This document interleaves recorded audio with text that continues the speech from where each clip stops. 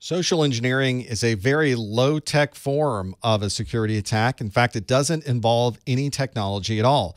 It involves someone else who's trying to gain access by using social engineering techniques.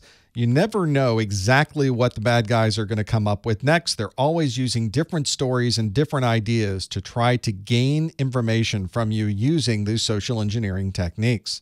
Social engineering may involve one person trying to gain access, or it may be multiple people and multiple organizations acting simultaneously.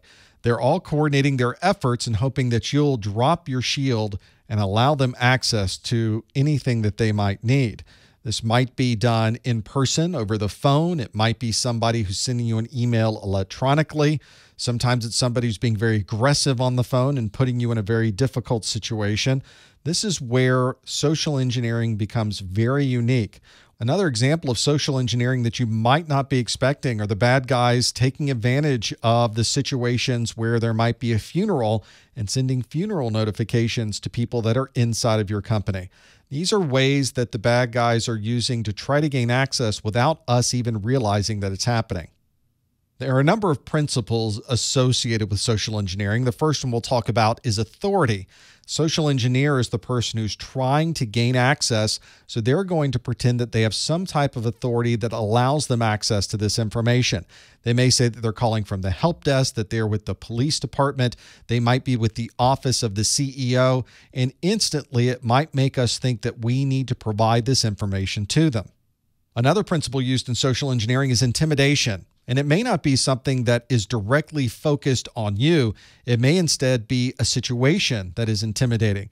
They might say that bad things will happen if you don't help, or it could be something as simple as saying the payroll checks aren't going to go out unless I get this information from you. Another principle that's commonly used is called consensus. You might also hear this referred to as social proof. They're using other people and what they've done to try to justify what they're doing. They might tell you that your coworker was able to provide this information last week. They're not in the office now, so it's something that maybe you could provide for them. Social engineers also like to have a clock that's ticking. There needs to be scarcity. This particular situation is only going to be this way for a certain amount of time. We have to be able to resolve this issue before this timer expires.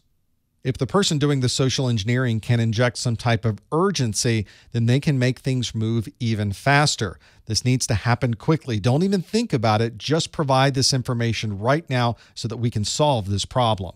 Another technique that they use is one of familiarity. They become your friend. They talk about things that you like, and by doing that, they make you familiar with them on the phone and make you want to do things for them.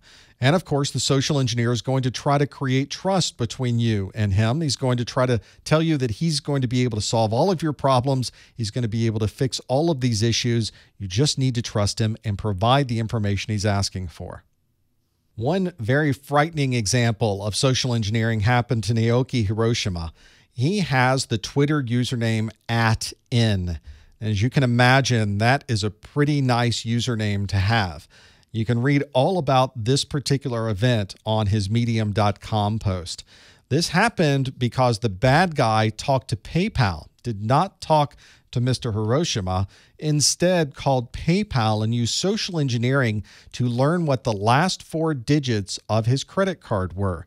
He then called GoDaddy, because that's where Mr. Hiroshima had all of his websites, and told him he lost his credit card, but he can validate himself with the last 4 digits. GoDaddy said he also needed to know the first 2 digits of the card, and for some reason, GoDaddy allowed him to guess until he got it right. This obviously was not very good security from GoDaddy's perspective, but it was very good social engineering from the bad guy. At that point, the bad guy owned all of Mr. Hiroshima's domains, had access and control over everything, and then told him, how about we swap? I'll give you access to your domains again. All you have to do is give me the @N username. And at that point, there was nothing else that he could do. He says, yes, I agree to this swap. He then went to Twitter and said, this was a problem. This is what happened. This was taken from me illegally. It took about a month, but eventually Twitter gave him access again to his @N username. You can read all about how I lost my $50,000 Twitter username at his medium.com post. This is social engineering that involved multiple organizations, but ultimately the bad guy was able to get exactly what he wanted just by using these social engineering techniques.